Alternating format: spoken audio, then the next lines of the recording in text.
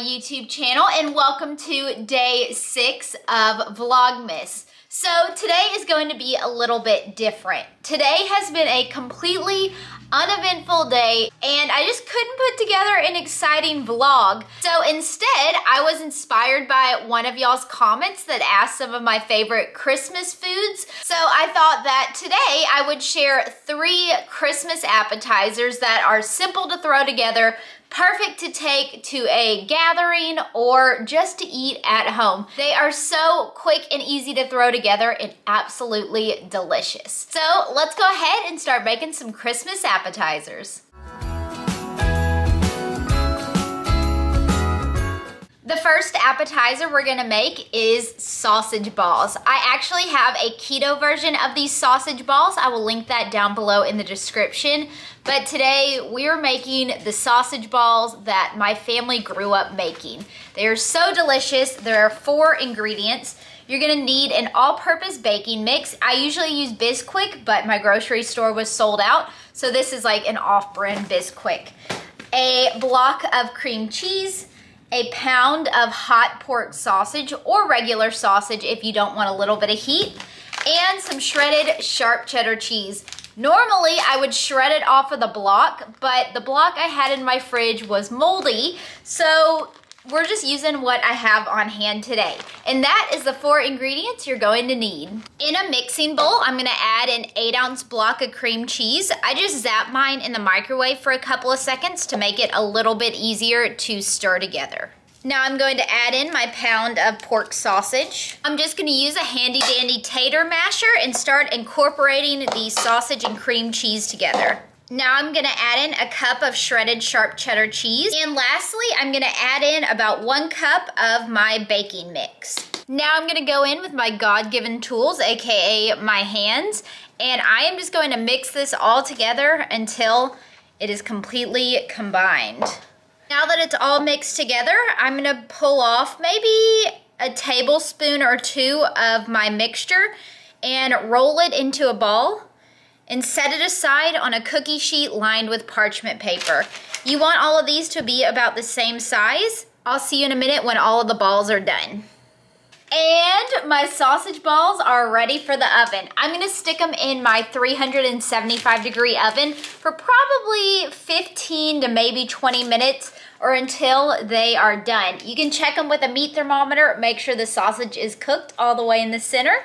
So let me pop them in and we'll see you in a couple minutes.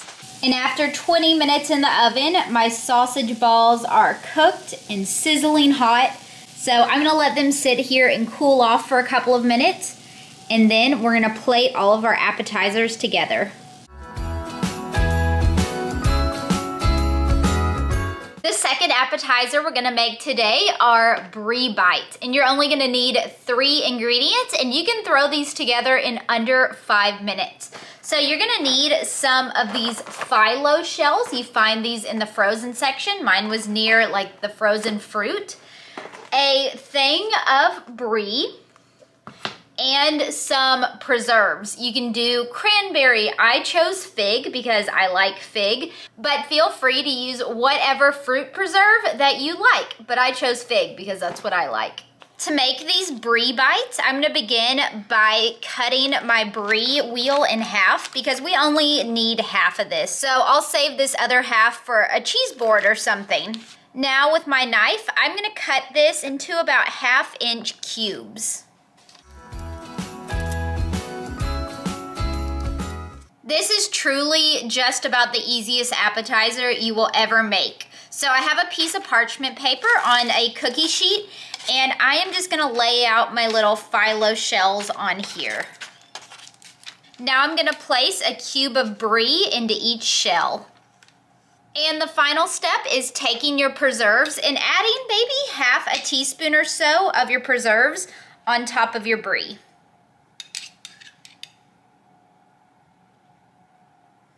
And just like that, our brie bites are ready for the oven. I'm gonna pop them in my 350-degree oven for about 7 to 8 minutes until that brie is creamy and absolutely delicious. See you in just a minute. I just pulled my brie bites out of the oven after 8 minutes at 350 degrees. And as you can see, that brie is melted. Those preserves are melted down into the cheese. And these little 1-bite brie bites are absolutely heavenly.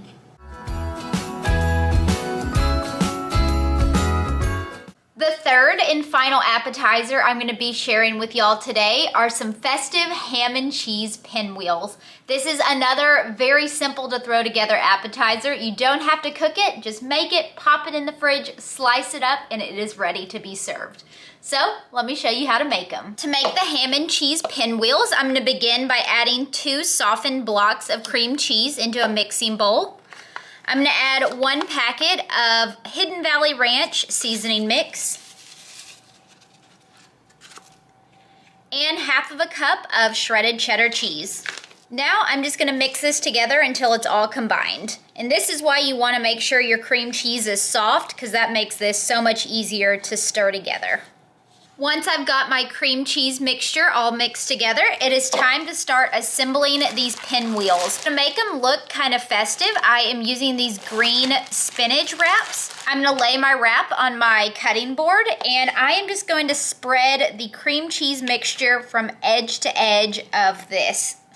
Once you get your layer of cream cheese on your tortilla, it's time to go in and add the ham and some green onion if you want to. So this is just some deli ham that I sliced up into little tiny cubes.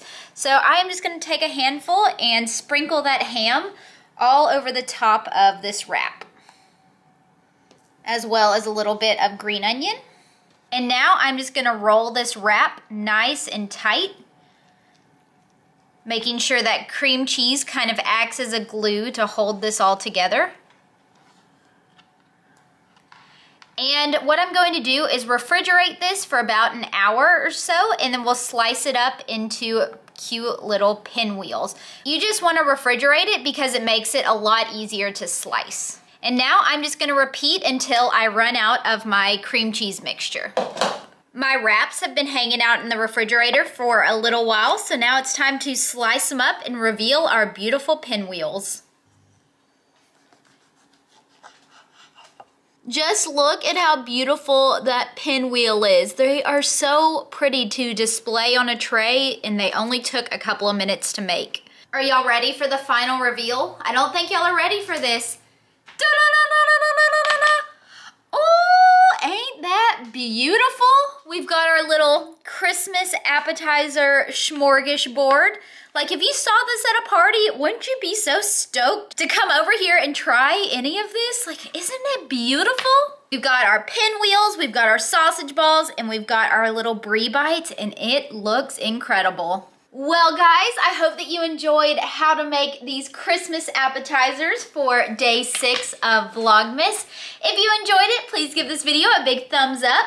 Subscribe to my channel down below if you haven't done so. And I will see y'all again real soon with another video. Bye, guys. Mwah!